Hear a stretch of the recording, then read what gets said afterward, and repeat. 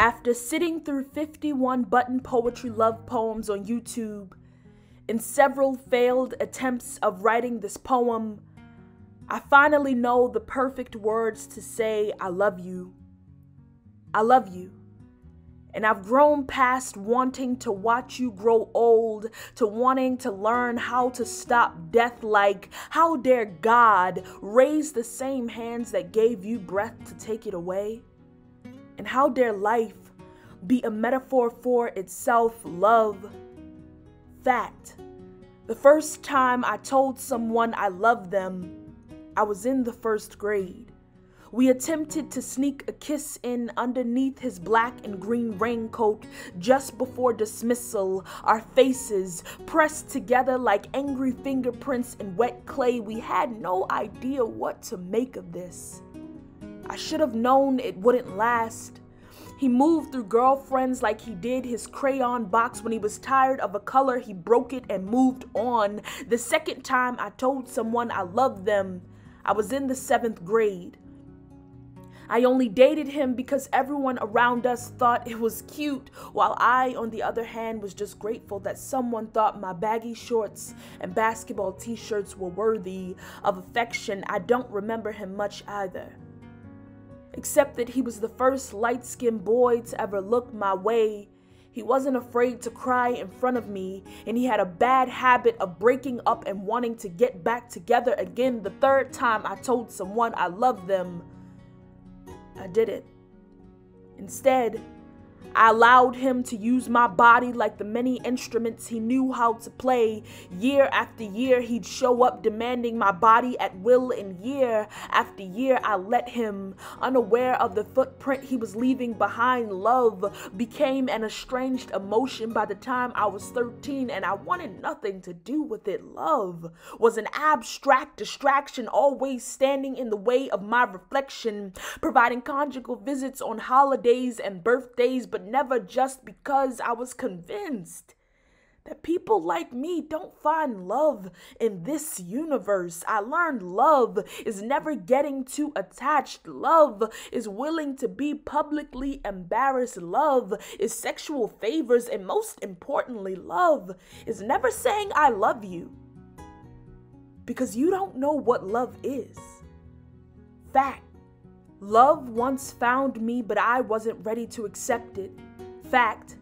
Love found me 2 more times, but I still wasn't ready. Love seemed to always chase their dreams of me, but was never capable of looking me in the eyes. Fact.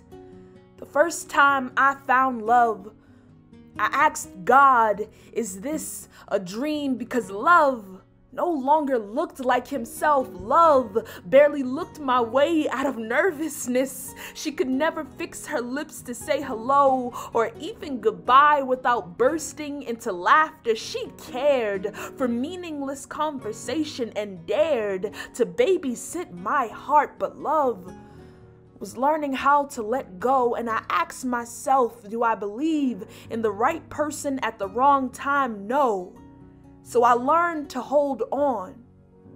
I wiped the dust from love's knees every time she fell or felt unappreciated by the world. I held love in my bosom and prayed her tears into good fortune. And for the first time since my first time saying I love you, I meant it. And they were no longer words of wishful thinking spilled carelessly over my tongue. I no longer hesitated to place a period after you. I just said it, and it was intentional. And as much as love told me she wasn't ready, I saw the future. And it was love and me, gray hair and grandchildren, sleepless nights and golden sunrises. And when love kissed me for the first time, I knew I had never said I loved you to anyone but her. I promised love that I would cradle her darkest memories in the crease of my arm and it would never get tired. And suddenly I learned love was oftentimes at the end of my apologies. It seems I had learned what made love's insecurities a reality and forgot that I was supposed to be protecting them. And for the first time, I questioned if I was wrong about love yet again. But then I think to myself, I prayed too long to God for you to let you go. Hell, I made this love from scratch. Every tear, every bit of bloodshed, every moment present together ever since I was in the first grade. And I ask myself, is this my destiny?